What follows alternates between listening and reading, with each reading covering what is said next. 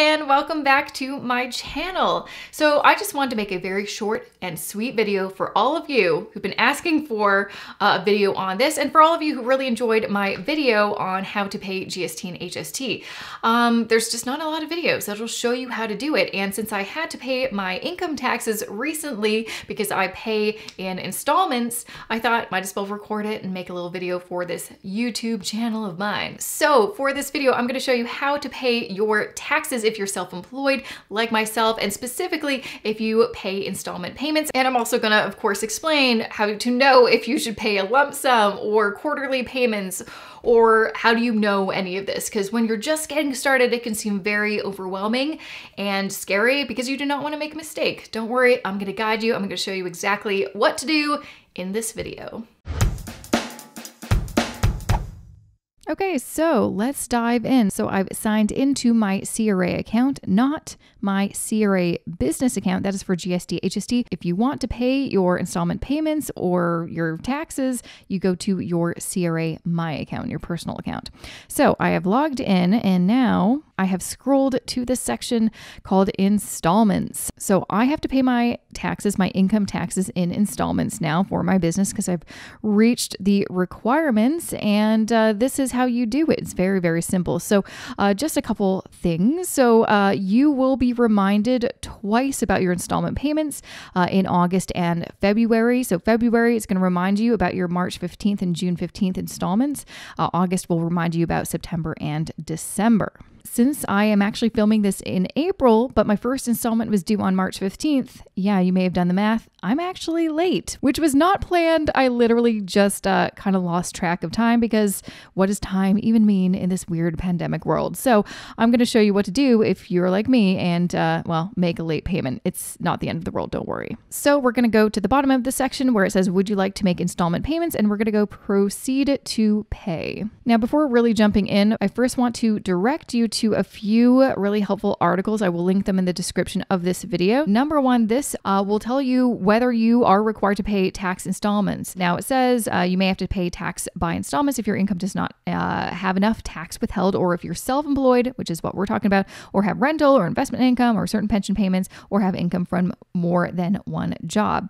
Now here's the criteria, and I think when I get all the questions, this is what you want to know. Now it depends on where you live. So the province or territory where you live on December 31st determines your net tax owing for tax installments. So if you're a resident of any province or territory besides Quebec, then if your net tax owing is more than $3,000, then you do have to do installments. And if you're a Quebec resident, if your net tax owing is more than $1,800, then you need to pay tax installments. Make sure to check out this article for more information. Also, you should receive reminders. Now, I feel like most people will get like an actual letter or an email through the CRA. I think I probably did get an email saying, hey, there's a message in your CRA account.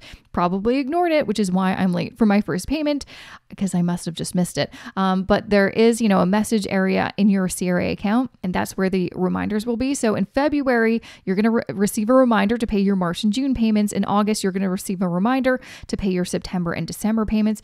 What I highly recommend is putting this in your personal calendar with some reminders.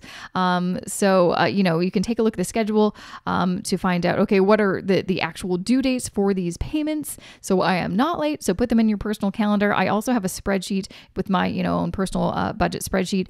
I also just create a little section so I can keep track of when things are due, and a little checkbox for, okay, have I paid it? So I can keep all that information organized. So you really do need to keep yourself accountable with this, because yeah, they're going to send you some reminders, but if you're late, well, that's on you. They're just going to collect their interest and their penalty charges, which is what I'm going to share with you right now. So installment interest and possible penalty charges will be applied if you do not pay your required tax installments or paid insufficient amount. So not only will you be charged interest if you are late, but also if you pay your installment but not the right amount, if you are basically short a little bit. So we don't want to do that.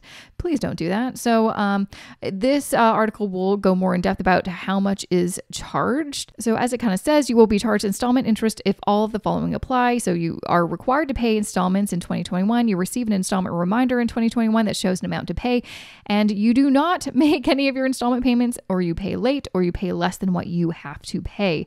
So they charge installment interest on all late or insufficient installment payments. Installment interest is compounded daily at the prescribed interest rate, which can change every 3 months. So if you look at here, these are the interest rates for the first calendar quarter. So as you can see on this page, and I think since I'm a sole proprietor and most likely you are too, the interest rate to be paid on non-corporate taxpayer overpayments will be 3%. That is just, money that you could have done something so much better with. So again, make sure to pay on time. So anyways, I'm going to link these in the description so you can take a look and make sure to not fall into the trap of, being late or not paying the correct amount. So as you can see, it has my two installments, March 15th, which is past, and June 15th, which is in the future. It gives me my specific amounts. I'm not showing you those because you don't need to know that number.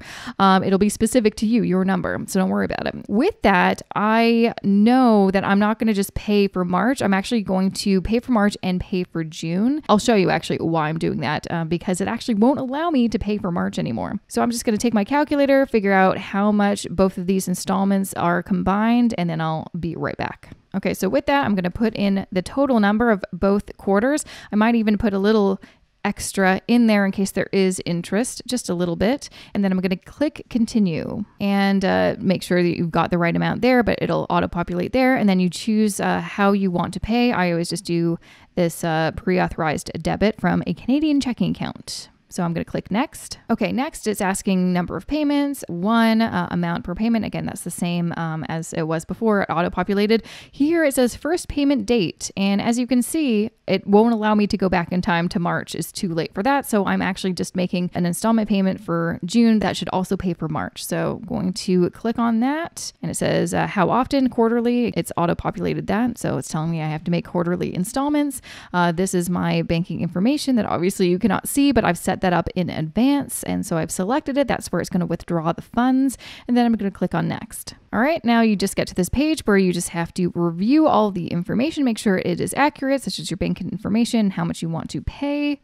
All looks good to me. And then you just authorize that, yes, the CRA is okay to withdraw funds from my bank account, and I agree to all the details listed above, and then click on confirm. And here's my pay later confirmation. It says you've successfully created a pre-authorized debit agreement with the CRA with the following information. That's the same from the other page. And that's it. So all I really have to do now is to make sure I have those funds in my bank account because it is going to withdraw them in a few days. So that's it. I hope you found that video and walkthrough helpful. If you have any lingering questions, well, that's where the comment section is for you to ask me those questions. It honestly is so helpful to get your questions in the comments because it will give me ideas for future videos. And also I will answer your question.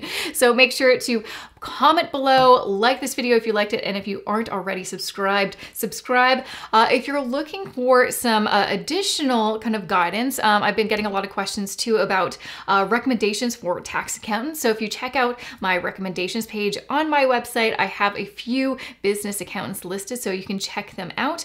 I also have a number of spreadsheets you may want to check out, such as budget spreadsheets for if you're self-employed, if you and your partner are self-employed, if you are an employee with a side hustle. If you want a specific spreadsheet built for your situation, I most likely have it in my shop page. So make sure to check that out. It'll help you get organized, craft a budget so you can, organize all of your finances and, have a really helpful system so you know how much money you should set aside for your income taxes. And you can also use those spreadsheets in conjunction with any accounting software like I do. I use accounting software with my spreadsheet, and yeah, that is going to be a future video. So just you wait, coming up very soon. So thanks again for watching this video, and yeah, make sure to comment below and I will see you in my next video.